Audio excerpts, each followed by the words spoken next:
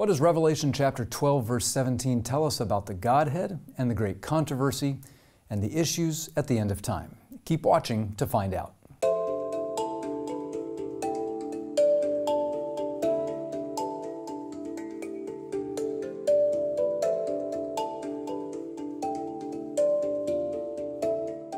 Hi, thank you for joining me today. We're going to be looking at some of the claims that people are making right now in regards to what the Bible and the Spirit of prophecy actually say about the Godhead or the Trinity. I understand that this is a controversial topic. It is a topic of debate in a number of churches, and it is causing people to leave the church. It is splitting churches, and so it's an important topic, and it's also a very sensitive one. I have friends that see things differently than what I'll be sharing here. So nothing is being shared to attack individual people, but we do need to make sure that we are standing on Bible truth. And so before we go any further, let's stop and ask God in prayer to guide us and lead us. Heavenly Father, as we open your word, as we look at your inspired writings, I ask that you would give us discernment. Please give us wisdom. Please give us understanding so that we can make sure that we are not being blown by winds of doctrine. We pray in Jesus' name, amen. So the title here of our study today is The Godhead and the Great Controversy. And we're going to be looking at Revelation chapter 12, verse 17 to begin with. And the dragon was wroth with the woman and went to make war with the remnant of her seed, which keep the commandments of God and have the testimony of Jesus Christ. You'll see that I have highlighted three parts of this verse. The first part is the word remnant. The second is the phrase commandments of God. And the third thing that is highlighted is the phrase testimony of Jesus Christ. We're going to be looking at this verse in reference to the Godhead controversy today. And there are three ways in which the devil would love to get any of God's people off track from truth. One is by causing us to doubt the Word of God or the commandments of God. The second is by doubting the testimony of Jesus Christ. Revelation 19 verse 10 tells us that the testimony of Jesus is the spirit of prophecy. So the second way that the devil would love to get us off track from truth is through misusing or misunderstanding the spirit of prophecy. And then the third way is in our understanding of history. It's important for us to remember that the remnant church of Revelation doesn't just appear out of thin air with no historical context. Revelation 12:17 is the last verse in that chapter, and that chapter is an amazing line of prophecy that tracks the church of God down through both the Old Testament, through the time of Jesus, through the New Testament centuries of persecution, all the way down to the very end of time. And so the remnant that is brought into focus in Revelation 12, verse 17, is rooted in history. And this is important because today in our broader culture, we see a great attack on history. We call it cancel culture, right? And that's part of it. This rewriting of history. And if there's something that I don't like or I don't agree with, then that's okay. We'll just rewrite the history books and we'll change the history. What happens when we do that? When history is forgotten or rewritten and lies are accepted in place of truth, then we forget why we're here, we forget who we are as a people, we forget what our mission is. Seventh-day Adventists are rooted in history. We are rooted in prophecy. This is a prophetic movement. We have a prophetic mission. We are moving toward a prophetic point in history. It's called the second coming of Jesus Christ. And the devil would love to get us confused on our history as well. So these are the three areas of attack. Satan will attack the remnant on their understanding and use of the Bible. Satan will attack the remnant on their understanding and use of the spirit of prophecy. And Satan will attack the remnant on their understanding and use of history. Now we're going to look at all three of these in reference to the Godhead controversy in an effort to better understand what the Bible and spirit of prophecy are really trying to tell us on this issue. So let's start with the issue of the Bible. How do we understand and use the Bible? We're going to look at four principles, and here they are. Number one, all Scripture is inspired by God. Number 2, Bible passages must be interpreted in their proper context. Number 3, later prophets interpret earlier statements in Scripture. And number 4, the Bible is the standard of truth and error. If we can keep these 4 principles in place in our study of the Bible, we will be in a much better position to discern truth from error. So let's start with number 1. All Scripture is inspired by God. 2 Timothy 3 verses 16 and 17 tell us this. All Scripture is given by inspiration of God and is profitable for doctrine, for reproof, for correction, for instruction in righteousness, that the man of God may be perfect, thoroughly furnished unto all good works. Now, the Bible is a big book. If you've ever tried to read all the way through it, perhaps you have wondered, why did God have to include so much in the Bible? But this verse tells us why. Every word of Scripture is important because this verse tells us all Scripture is given by inspiration of God. It is God's message to humanity. Now, what does He intend it to do for us? The passage tells us it is profitable for doctrine. That's teachings, right? So it helps us understand what is truth. It is profitable for reproof and correction. So it also reveals what is not true. It reveals what is error. It's profitable for instruction in righteousness. If we want to, we need the truth, we need the data and the facts to sink below our head, down into our heart, and to affect how we live life each day. That's instruction in righteousness, practical godliness. All of Scripture is needed for this. What is God's goal? That the man of God may be perfect, thoroughly furnished unto all good works. God has given us the promise that we can be perfect in Him through faith, and then that will be expressed in a life lived in good works. All of Scripture is important. So here's the first claim that is being made on websites, books and articles. There are lots of videos out there. One of these claims that you'll see is this: the Bible's clearest statements regarding a triune Godhead are spurious. Now, we'll look at look at one in particular of those Bible verses in just a moment. But we're going to start with a statement from Spirit of Prophecy. This is from Ellen White, letter 22 in the year 1889. When men venture to criticize the Word of God, they venture on sacred, holy ground, and had better fear and tremble and hide their wisdom as foolishness. God sets no man to pronounce judgment on His Word, selecting some things as inspired and discrediting others as uninspired. The testimonies have been treated in the same way, but God is not in this. Now, you'll see as we go through our study today that many of the things that apply to the Bible also apply to Spirit of Prophecy. And she makes that clear here in this last sentence. The testimonies have been treated in the same way, but God is not in this. In other words, God is not leading people to start dissecting the Word of God or the Spirit of Prophecy and saying, well, this verse doesn't belong, or this passage is questionable, or this idea probably wasn't in the original. We are warned that when we begin to criticize the Word of God and place our opinion or our thoughts or our scholarship above the Word of God, we are venturing on very, very dangerous ground. God sets no man to pronounce judgment on His Word, selecting some things as inspired and then discrediting other things as uninspired. Now, one of the verses in the New Testament that is very clear about a three-person Godhead is 1 John 5, verse 7. I'm going to turn there, we'll read that verse, and then we'll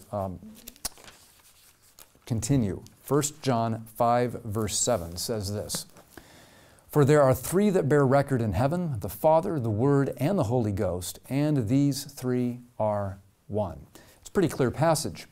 And many people are making the claim that this verse really does not belong in the Bible because it's not in some of the manuscripts, the earliest manuscripts, many are saying, that the Bible is drawn from.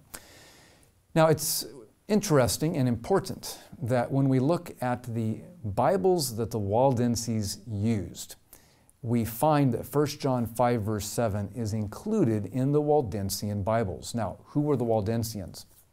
The Waldensians were Bible-believing Christians during the Middle Ages that were heavily persecuted for centuries because of their faith in the Word of God and their refusal to acknowledge the authority of Rome.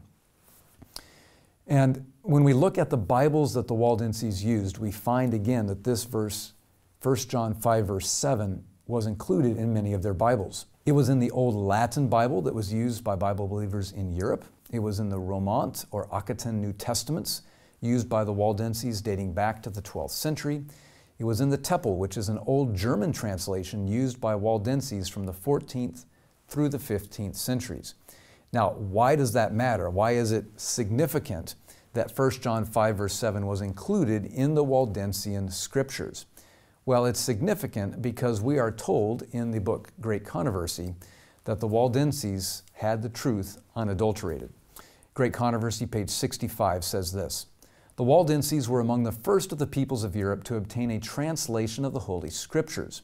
Hundreds of years before the Reformation, they possessed the Bible in manuscript in their native tongue. They had the truth unadulterated, and this rendered them the special objects of hatred and persecution." Now, to have the truth unadulterated means that they had the Scriptures in their purity, that there were no erroneous or false texts or Scriptures that had crept their way in that would pull them away from a pure and true and biblical faith in God. A similar passage in the same book, Great Controversy, page 97, tells us this: "The gospel had been planted in Bohemia as early as the 9th century.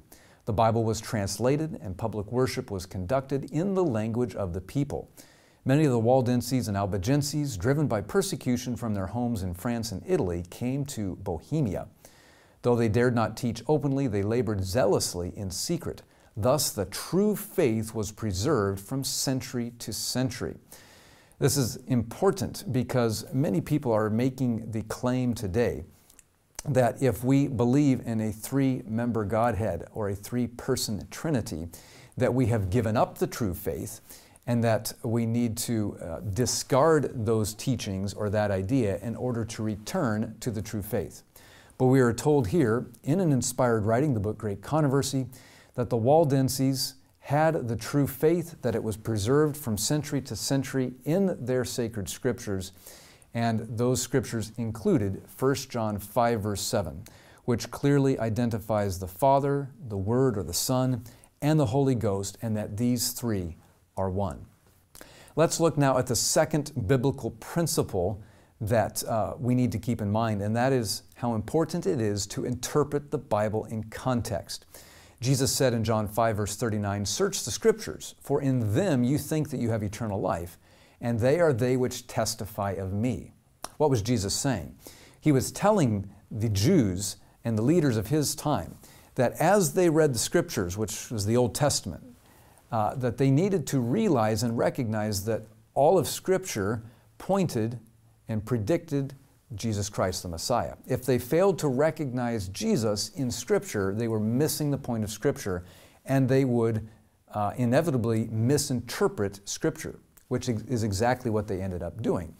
One of the big reasons that Jesus was rejected by the Jews of his time is because he didn't match their idea, their conception of what the Messiah should be. They wanted an earthly military commander type person that would free them from the Roman rulers. They weren't looking for a Messiah who would save them from sin. So they were not reading Scripture in context.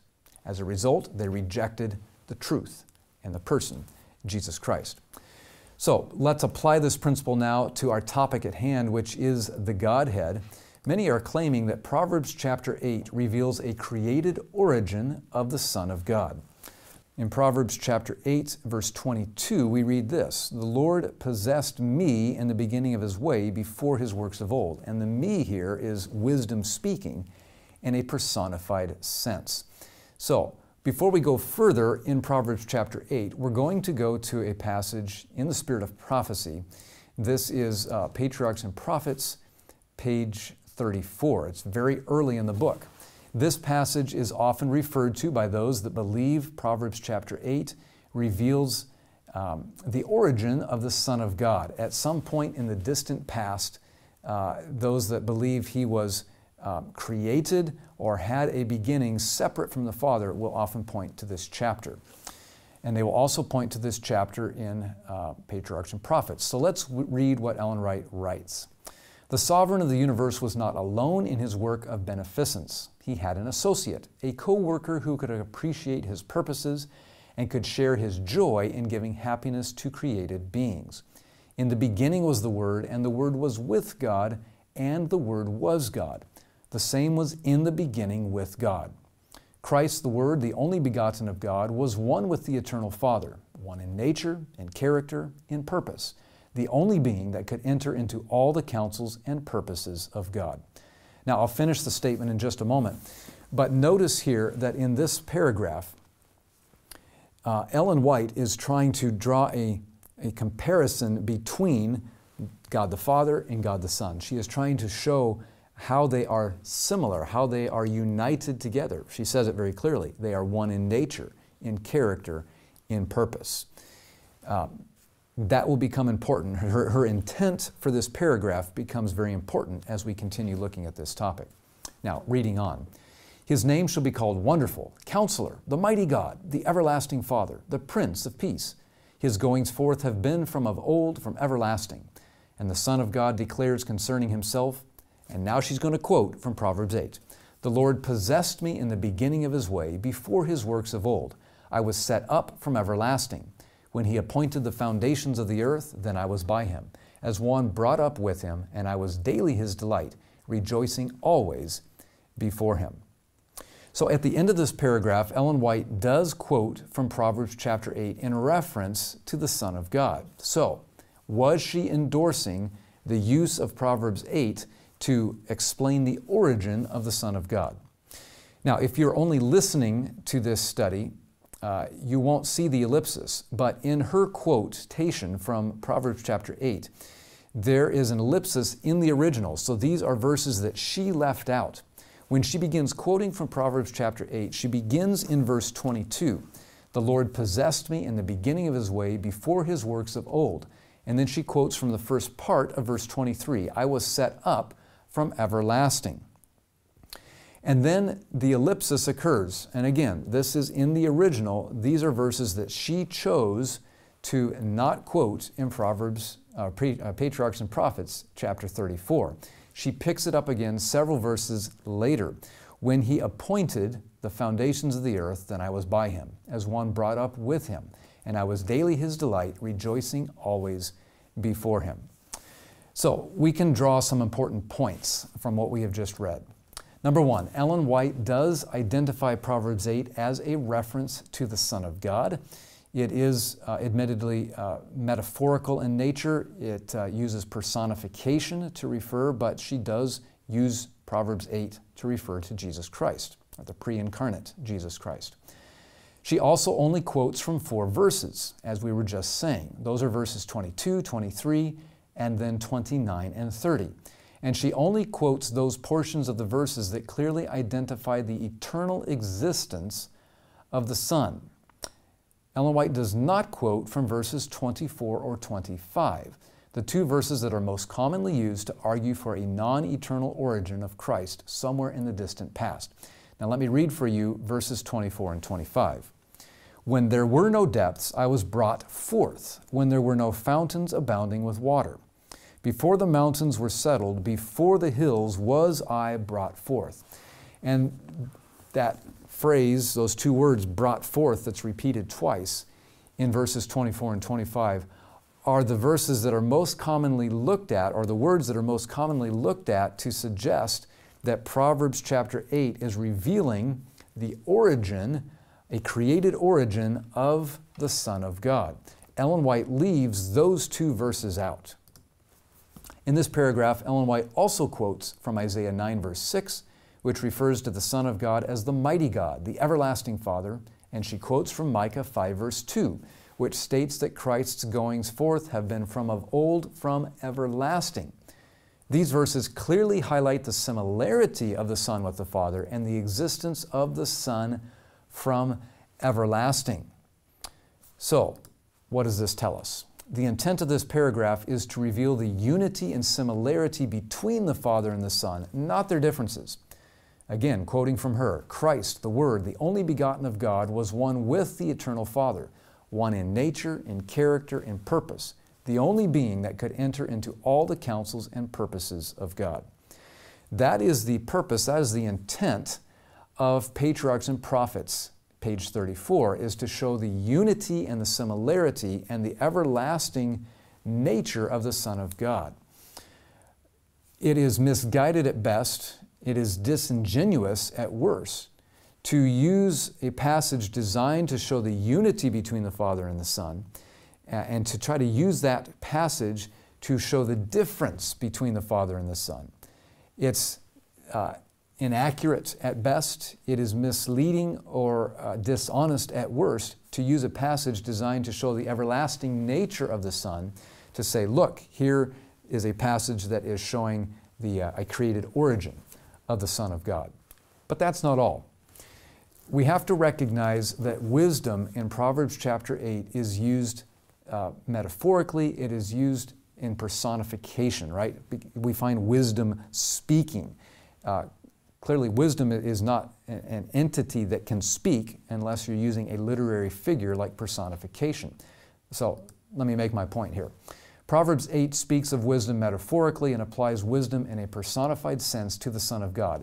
If this chapter is to be taken as a literal historical revelation of the Son's origins, then what would we make of verses 1, 2, and 4, which identify wisdom in the feminine gender?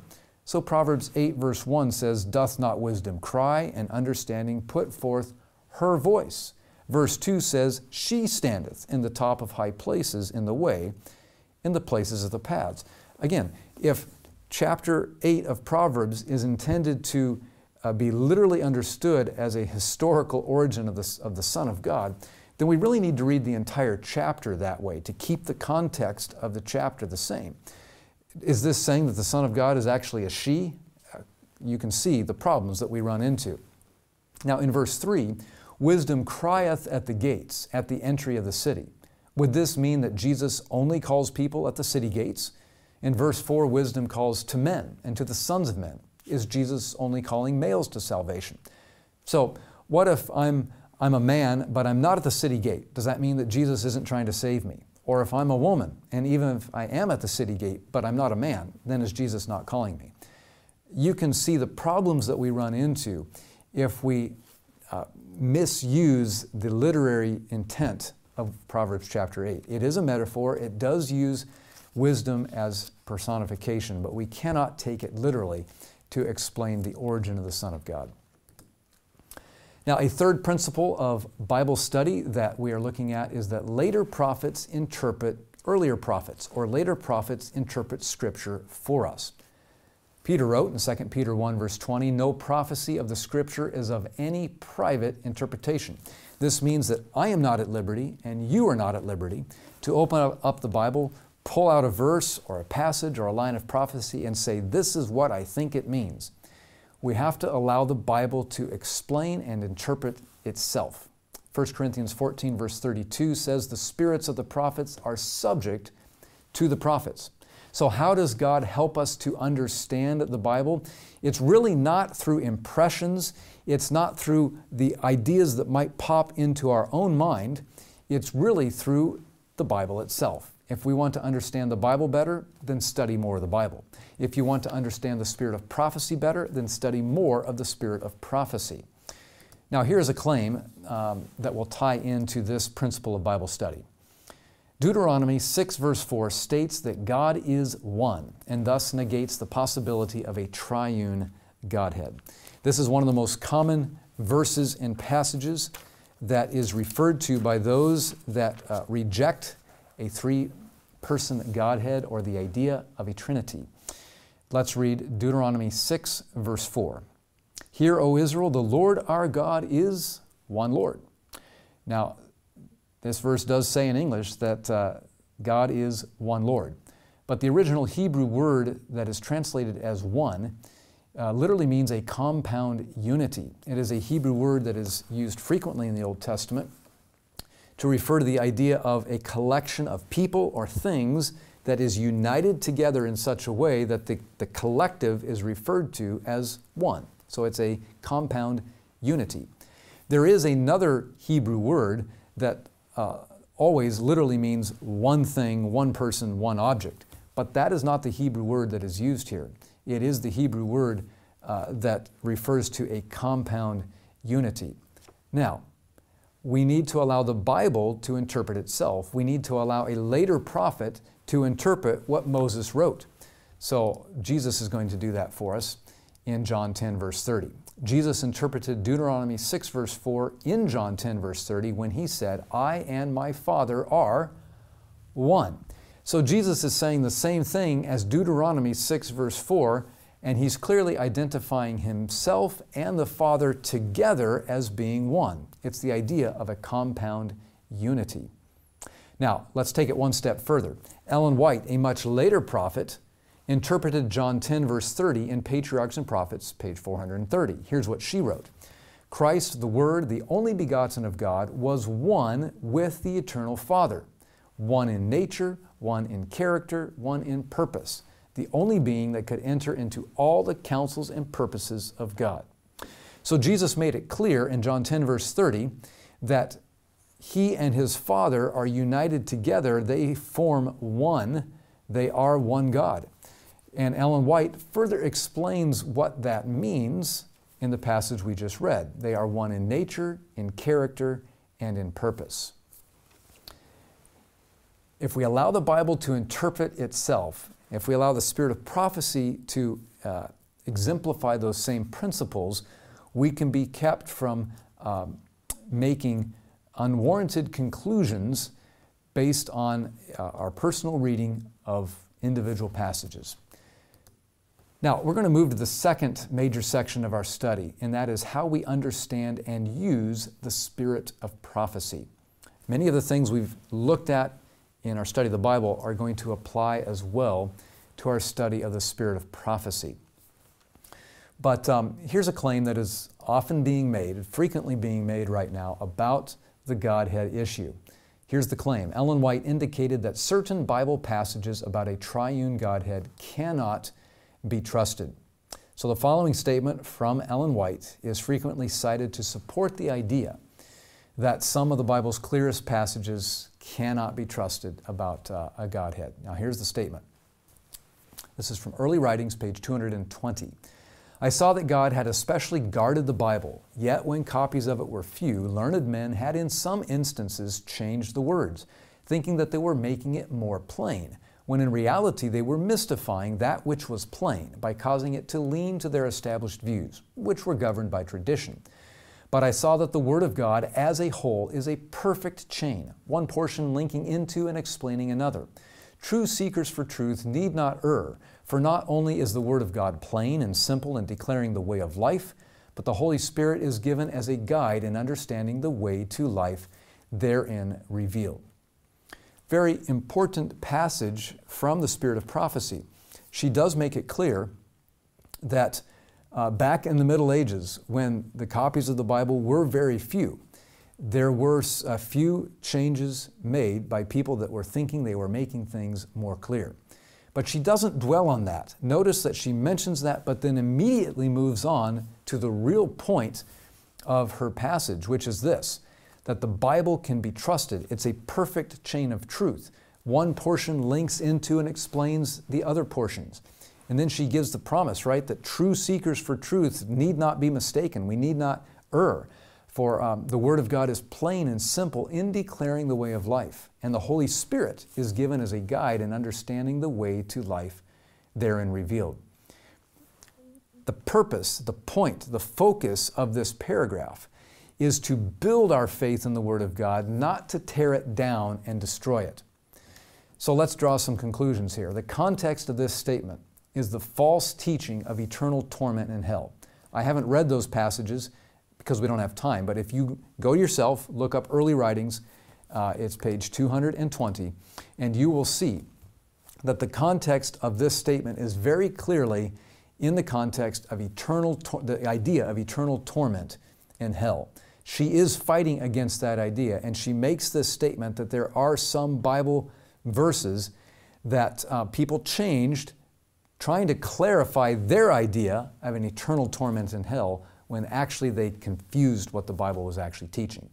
Now, If you know the Bible, you might be able to think of a couple of passages that might fit in that category that refer to things such as eternal torment or the smoke of their burning ascendeth forever, something like that.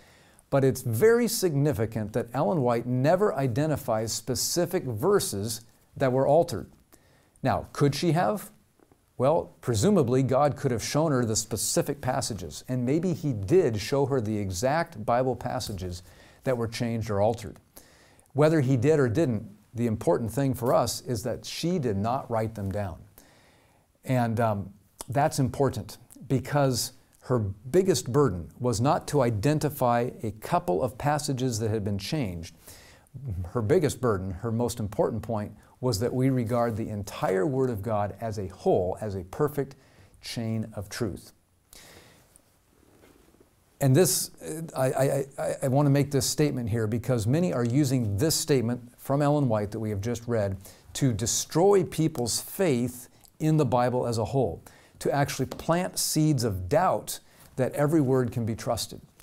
And that is, it's unfortunate, it's misleading, and whether it's intended or not, it is dishonest. It's a dishonest use of the spirit of prophecy, because that passage is intended by the author to build up our faith in the entire Word of God, not to destroy or to cause doubts as to the validity of the Word of God. Although this statement clearly appears within the context of false ideas regarding eternal torment in hell, it is more than interesting also that Ellen White refers to God, the Word of God, and the Holy Spirit. So if you go back and look closely at that passage from Early Writings, page 220, you will see that Ellen White refers to God, that's the Father. She refers to the Word of God, one of the names of the Son of God, and she refers to the Holy Spirit. So what right would I have to take a statement that identifies all three members of the Godhead and use it to try and prove that the Bible's clearest passages revealing the Godhead are false? Once again, this would be inaccurate and misleading. Let's go to another claim in regards to the spirit of prophecy and the Godhead question, and here it is. The Holy Spirit is not mentioned in Patriarchs and Prophets chapter 1, indicating that the Spirit is not part of the Godhead and was not part of God's counsels. Okay, so this refers back to the passage from Patriarchs and Prophets, page 34, that we looked at earlier in our study, where the comparison was being drawn between the Son and the Father. And the focus of that paragraph we saw is that the Son is one in character and in purpose, in unity, right, with the Father. That purpose of that paragraph was to show that they were united in their desire to save humanity. But it is true that the Holy Spirit is not explicitly mentioned in that paragraph, Patriarchs and Prophets, paragraph 34. So does this mean that the Spirit was not part of the Godhead at that point, or at least was not part of God's counsels? So let's begin our investigation into this claim by looking at another statement Ellen White made. And she says this: the Godhead was stirred with pity for the race, and the Father, the Son, and the Holy Spirit gave themselves to the working out of the plan of redemption. In order to fully carry out this plan, it was decided that Christ, the only begotten Son of God, should give Himself an offering for sin. What line can measure the depth of this love? So here's a very clear statement referring to the Father, the Son, and the Holy Spirit, the Godhead, giving themselves for the working out of the plan of redemption. It implies very strongly that a conference, right, a council is held, that it is decided that they will give themselves in order to save humanity. This statement provides a definition of the Godhead. It's the Father, the Son, and the Holy Spirit. This statement reveals that all three members of the Godhead were involved in planning the work of salvation. This statement reveals that all three members of the Godhead were present when the plan of salvation was put into effect. And this statement reveals that all three members of the Godhead gave themselves or self-sacrificed for the salvation of man. It reinforces this idea that God is one, right? A collective, a compound unity. Three individual beings, but the same in purpose, the same in character, the same in action. in their efforts to save humanity. Now, about the Holy Spirit, the Bible tells us this in 1 Corinthians 2, verse 10. But God hath revealed them unto us by His Spirit, talking about the thoughts of God, for the Spirit searcheth all things, yea, the deep things of God. So, the Bible tells us that the Holy Spirit is part of the counsels of God. He understands the mind, the thoughts, the purposes of God better than any other being in the universe. And so again, by implication, the Holy Spirit clearly would have been part of that first counsel that happened after Adam and Eve sinned. Now, Jesus said about the Holy Spirit's work in John 16, verse 7, Nevertheless, I tell you the truth, it is expedient for you that I go away. For if I go not away, the Comforter will not come unto you. But if I depart, I will send Him unto you. And then Jesus says in the next verse, He reveals what the work of the Holy Spirit is. When He is come, He will reprove the world of sin and of righteousness and of judgment. So here are three very important things that the Holy Spirit does in the work of salvation. He convicts us of sin. We call this conscience, right? You do or say something that is wrong, that you know you shouldn't be thinking about or saying, you get convicted of sin. That is the Holy Spirit at work. The Holy Spirit also convicts us of righteousness. You see somebody in need of help, right? You're convicted, I need to go do something to help them, or I need to say this. That's the Holy Spirit at work, convicting you of righteousness. And then Jesus said that the Holy Spirit also convicts of judgment. That's basically the difference between sin and righteousness, recognizing the difference between good and evil, right and wrong. And the Holy Spirit is involved in that as well. Now, remember those three works of the Holy Spirit, because I want to read another passage for you now from the Great Controversy, page 495. This passage is talking about the fall of Lucifer, when he finally rebels completely against God in heaven. Read it carefully, and you will see all three workings of the Holy Spirit at play here in Lucifer's final decision. Lucifer himself did not at first see whither he was drifting. He did not understand the real nature of his feelings. But as his dissatisfaction was proved to be without cause, Lucifer was convinced that he was in the wrong, that the divine claims were just, and that he ought to acknowledge them as such before all heaven. Fascinating passage here. The Holy Spirit is at work in Lucifer's heart. Lucifer was convinced that he was in the wrong. He's being convicted of sin. That's a work of the Holy Spirit. Lucifer was convinced that the divine claims were just. He was being convicted of righteousness. That's a work of the Holy Spirit. And Lucifer was convinced that he ought to acknowledge the divine claims as such before all heaven. That is being convicted of judgment, the difference between right and wrong. Lucifer, or the Holy Spirit, was working on Lucifer to recognize the sin growing in him, what he should do, what truth was, and then what to do about it. And when Lucifer turned his back on the Holy Spirit's efforts to pull him from this pit of sin, there was nothing more that God could do for him. But here's the point. We see here from Great Controversy that the Holy Spirit clearly is at work doing the same things back then at Lucifer's fall as Jesus said He is doing today. And so it's really without warrant to say that the Holy Spirit wasn't in existence at the time of the council between the Father and the Son, or that He wasn't part of the effort to save humanity. Lucifer fell before this counsel between Adam and Eve, between God the Father and God the Son after Adam and Eve fell. And the Holy Spirit was part of that work to save Lucifer. So it's really without warrant to suggest that the Holy Spirit somehow was not part of God's plan and execution of that plan to save humanity. Now we're going to move to the third and final area of our study, and that is the devil's attack against our understanding of history. How we understand and use history is incredibly important. And as I mentioned at the beginning of our study, we're seeing this in the broader culture today. History books are being rewritten. A lot of folks don't even care what history is, and we are often being told that what you were taught about history is completely wrong. Here's what actually happened. why is this taking place? Well, the devil knows that if he can get a nation or a society to become unhinged from its history, he can lead them in whatever direction he wishes. And the same is true in the religious and spiritual realms. If the devil can disconnect a church or a people from its history, then he can lead us or lead them wherever he wishes. And so let's take a look at some of the claims that deal more with historical issues in regards to the Godhead controversy. Here's the first one. The doctrine of a Trinity is taught by the Roman Catholic Church and therefore must be rejected.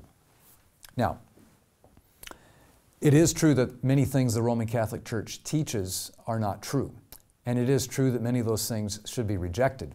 But the real question is, why are they untrue and why should they be rejected? Are they untrue simply because another church teaches them? Should they be rejected simply because another church says this is so? Or should they be rejected because they disagree with the Bible? And I hope the answer is obvious to you, right? Something is not true because it disagrees with the Bible.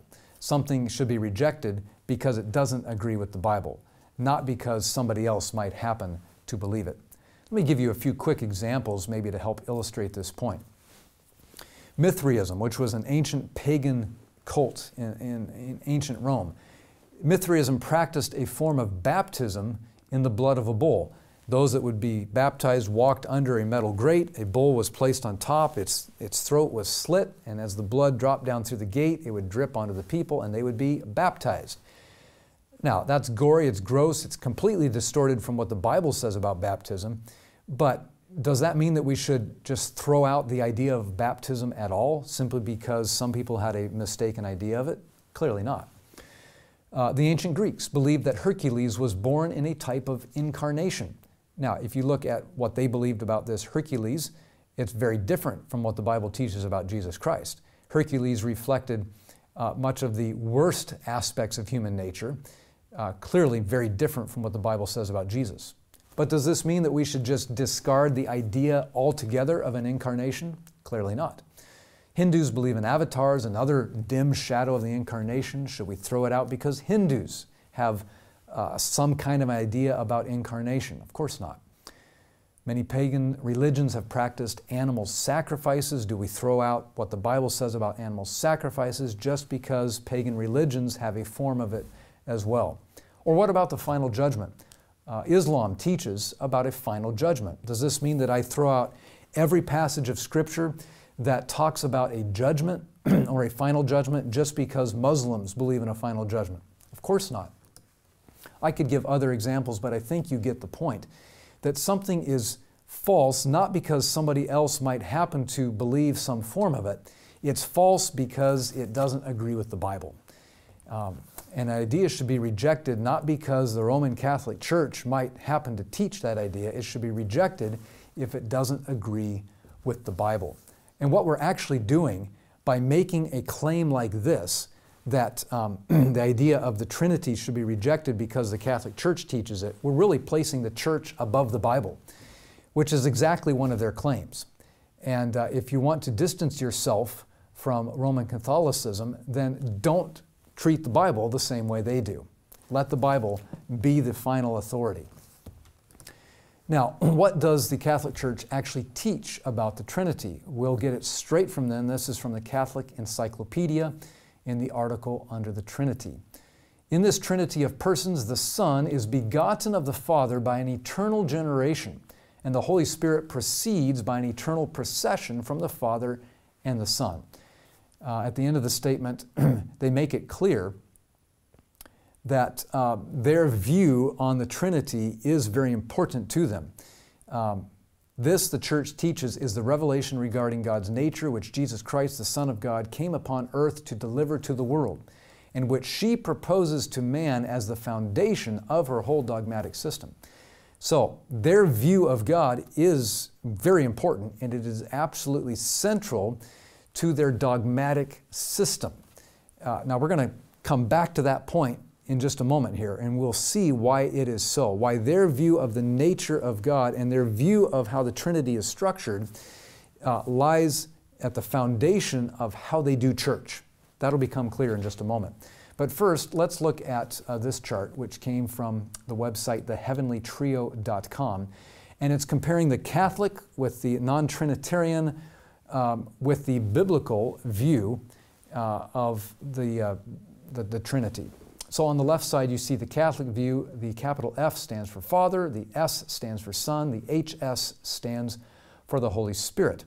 And they view the Father as the source, and then the Son coming off from the Father with that eternal begetting of some sort. And then the Holy Spirit is an eternal procession from both the Father and the Son. So this is an attempt here with the curved arrows to represent that.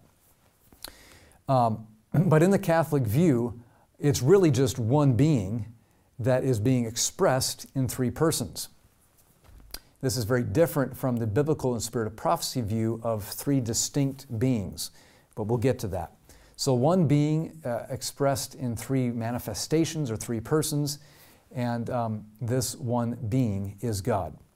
Now, in the non-Trinitarian view, or at least a common version of it, you again have the Father as the source, the Son emanating or being begotten from the Father at some point in the distant past. This is actually not so different from the Catholic view. And then in the non-Trinitarian view, the Holy Spirit is either the Spirit of the Father or the Spirit of the Father and the Son.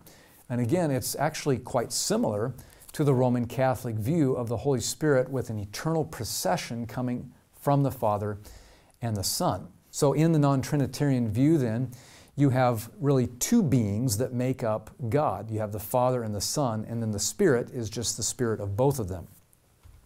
Now let's contrast that with the third column on the right, which is the heavenly trio. And this is the biblical and spirit of prophecy way of looking at the Godhead. You have the Father, you have the Son, you have the Holy Spirit.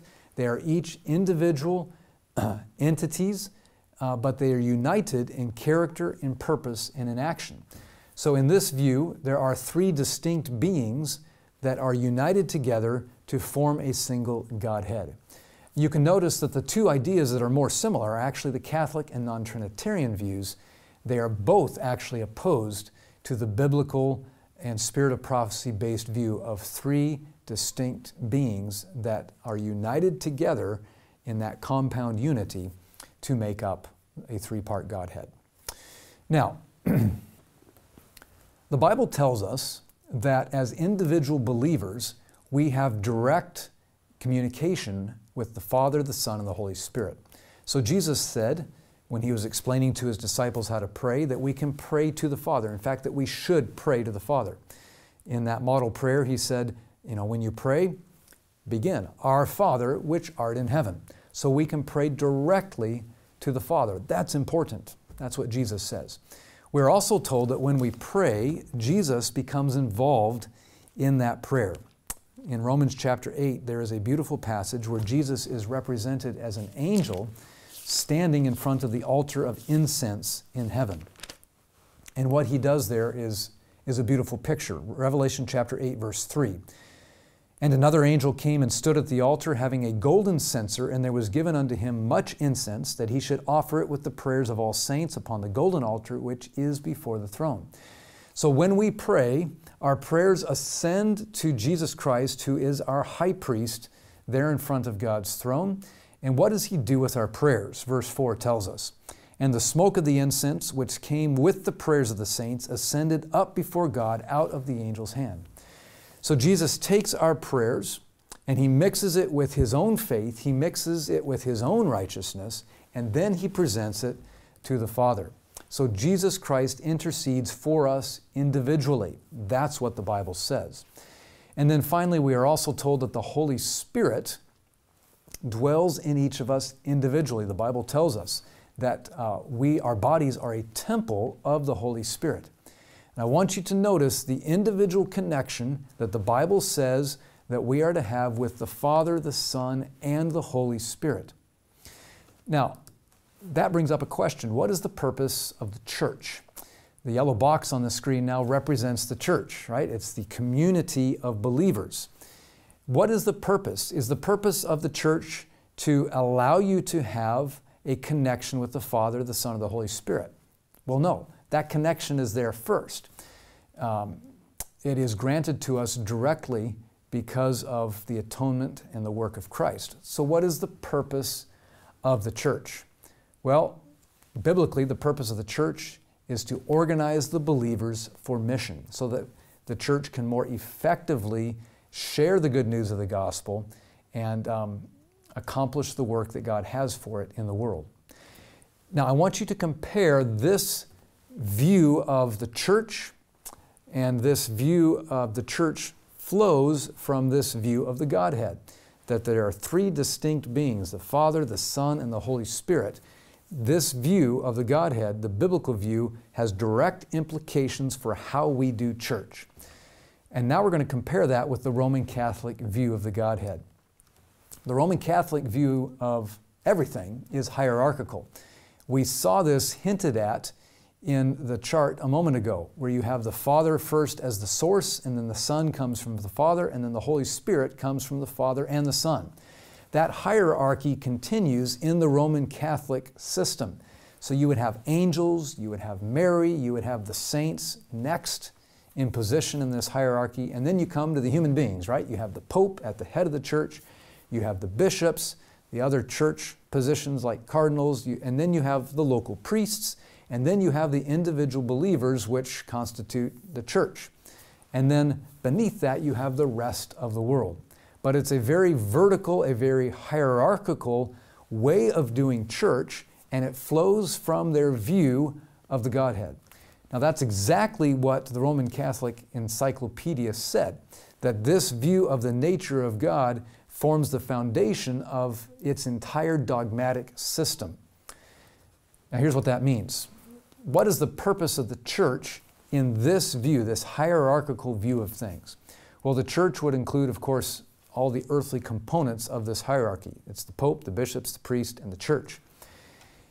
And while the purpose of the church might include mission and organizing believers for mission, the even more important and crucial and foundational role of the church is that of salvation. In other words, you cannot reach up to the Father or the Son. You cannot have a connection with them except through the church, through the hierarchy. And so in this view, the church is organized for salvation. And this is where the sacraments come from. If you need to confess your sins, you don't just pray to the Father and ask for forgiveness. You go to your priest. And the authority of the priest comes from the Pope, and so forth. And you can see that the view of the Godhead, or the view of the Trinity, makes a big difference in how one organizes and does this thing called church. Here's another claim regarding history. The non-Trinity doctrine is a foundational pillar, principle, or landmark of the Adventist Church that should not be moved.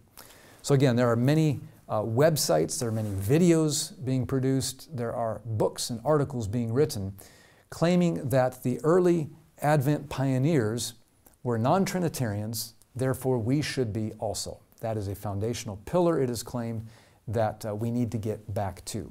So we need to look closely at this issue. Is this indeed a landmark principle? Ellen White wrote in 1905, as she was speaking to the General Conference in Tacoma Park, Washington, she wrote, "Those who seek to remove the old landmarks are not holding fast. They are not remembering how they have received and heard. Those who try to bring in theories that would remove the pillars of our faith concerning the sanctuary or concerning the personality of God or of Christ are working as blind men. They are seeking to bring in uncertainties and to set the people of God adrift without an anchor." So this idea of landmark principles that should not be moved or drifted away from, it was very important to Ellen White. She was very concerned about it.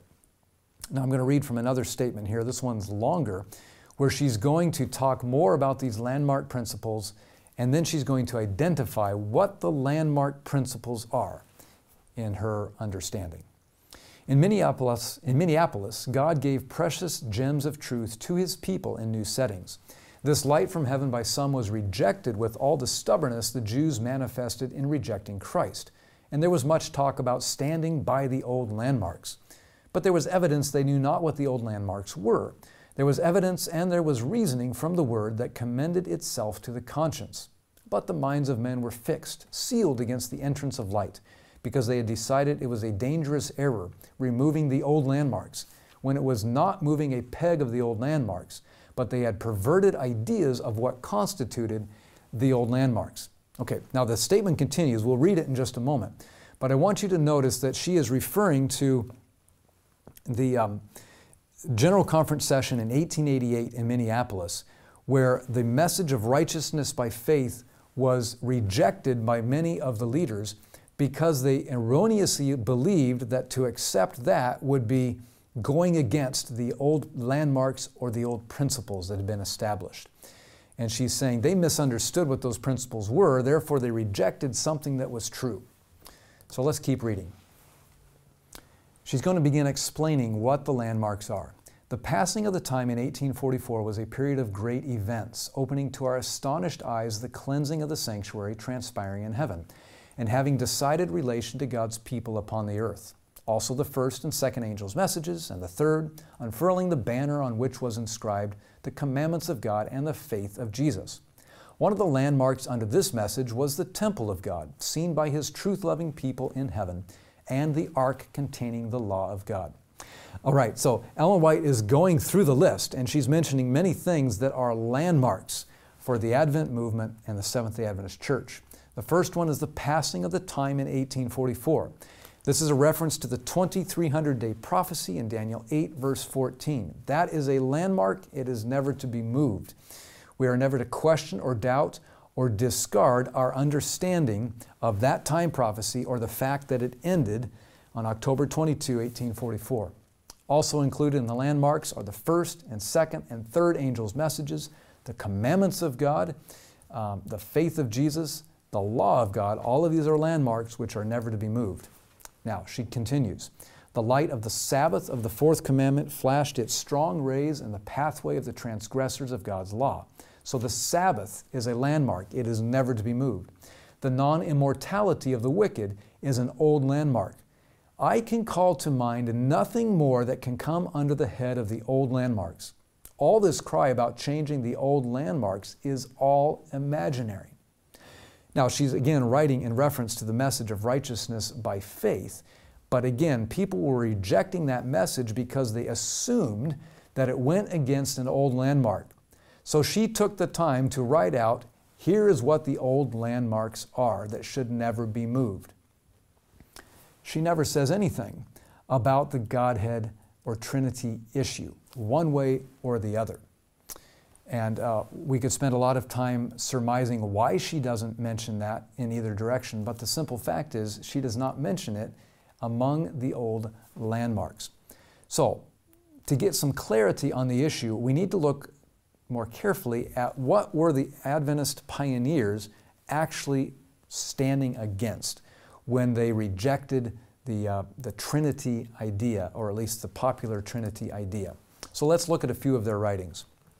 Joseph Bates wrote in 1868, "Respecting the Trinity, I concluded that it was an impossibility for me to believe that the Lord Jesus Christ, the Son of the Father, was also the Almighty God, the Father, one and the same being."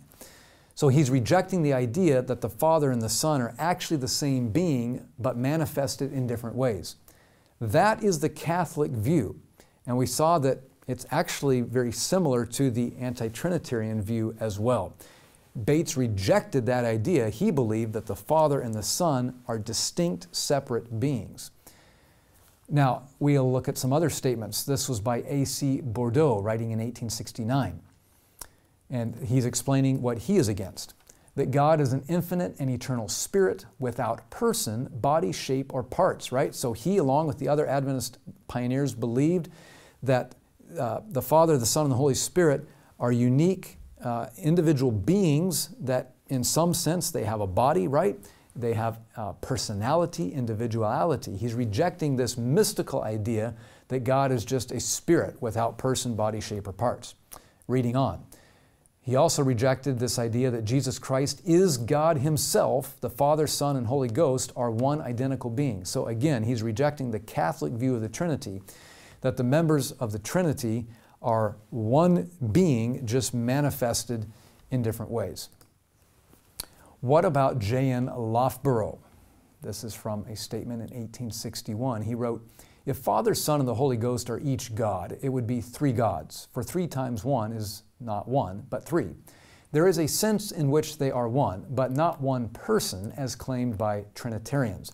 So again, he is against the Roman Catholic Trinitarian view of one God, one being that is manifested in multiple entities. Uriah Smith had a similar view. He wrote the doctrine called the Trinity, claiming that God is without form or parts, that the Father, Son, and Holy Ghost are three are one person. Like the other early pioneers, Uriah Smith rejected this Catholic idea of the Trinity. J.H. Waggoner wrote, "Is Christ the Father in the Trinity? If so, how is He the Son? Or if He is both Father and Son, how can there be a Trinity?" Waggoner, like the others, believed in a separate, distinct, 3 separate, distinct beings or people that made up the Godhead. D.M. Canright wrote, "Every argument of the Trinitarian to prove 3 gods in one person contradicts reason and contradicts the Bible." R.F. Cottrell wrote in 1869, "That one person is 3 persons, and that 3 persons are only one person, is the doctrine which we claim is contrary to reason and common sense." Again, it's the Roman Catholic version of the Trinity that they are fighting against, not the idea of a Father and a Son and a Holy Spirit that are co-eternal, coexistent, that together make up the Godhead. D.W. Hull wrote, "We don't believe that Christ is the very and eternal God and at the same time very man, that the human part was the Son and the divine part was the Father.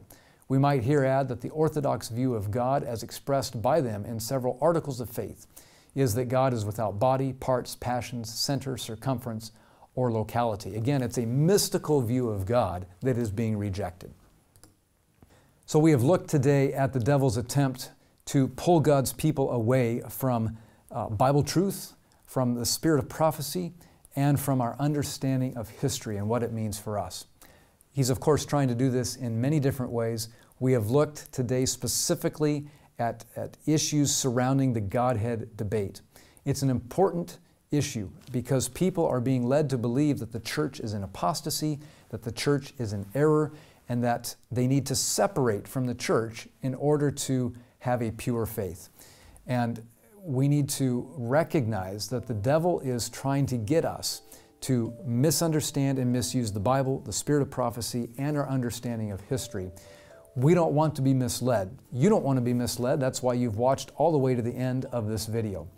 And so my prayer for you is that you will continue studying, that as you prayerfully study the Bible and the spirit of prophecy, as you seek to understand the purpose that God has for His church today, that you will be confirmed and affirmed in your faith, and that you will not be drawn away and separated from the body of believers that Jesus is calling out to fulfill His mission in the world today.